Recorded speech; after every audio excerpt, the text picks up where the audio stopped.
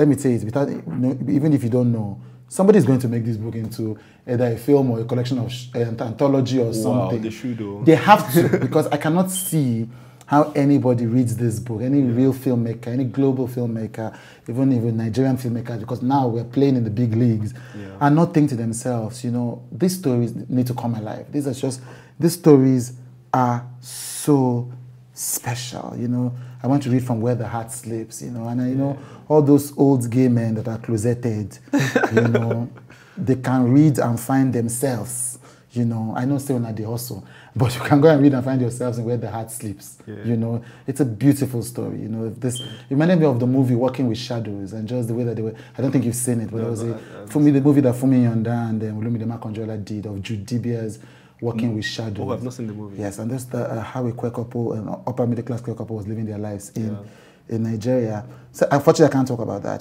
because we don't have time. Good intentions, beautiful, beautiful story. Again, you've already read from what the singer said about love, but this is the industry that I work in. Music, media, etc., etc. It was just so true to life. I want to end by talking about the last story. Yeah. I know that you had an interview with Nelson CJ. And I think he asked you the question about the arrangement of the stories. Did that come from you? I've forgotten what your answer was. Did that come from you or from the publishers? No, that came from my agent. From your agent? Yes. Please hold on to that agent. Yeah, I know. She's because the best. She's the best. It started from this note of, it left, the first story I told you, it hits me. Yeah. And I was in London at the time. I came out of the bathroom, just like,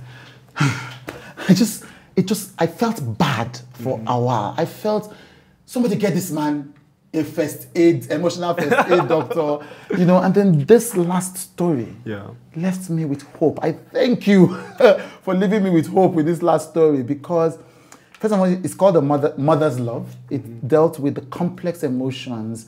And that's what I like about the stories, because they are queer characters, but it's not really about queerness. It's really about life, and this story was about the navigation of different relationships within one family. Him and his partner, him and his sister, him and his mother, him and his it's supposed to be his father and him, I don't know. Him and his father, the mother and the father. Yes. Poverty. Yeah. All these things into this one queer story. And at the end of the day, the man shows up. I'm like, there's some joy in this. And so, but for you, was it important that hope, there's a sliver of light and hope in this story? Was it important to you? Yes, it was. I actually wanted the man to come back. Yes. I wanted him, and he did. I had a